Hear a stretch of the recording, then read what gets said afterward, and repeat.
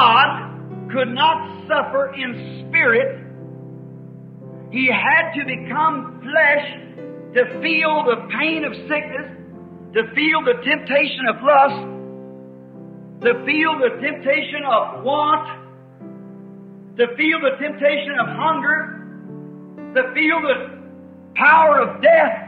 Dios no podía sufrir en espíritu. Él tenía que llegar a ser carne para sentir el dolor de la enfermedad, para sentir la tentación de la lujuria, para sentir la tentación de desear, para sentir la tentación del hambre, para sentir el poder de la muerte.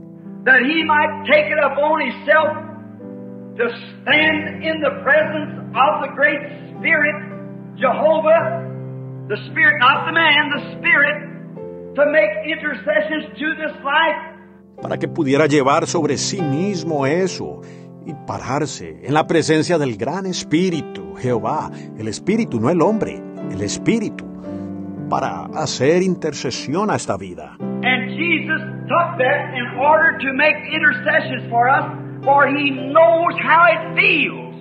Amen. When you get sick, He knows how you feel. Amen. When you're tempted, He knows how you feel.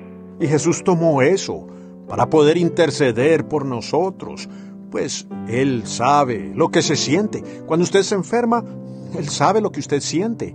Cuando usted es tentado, Él sabe lo que usted siente.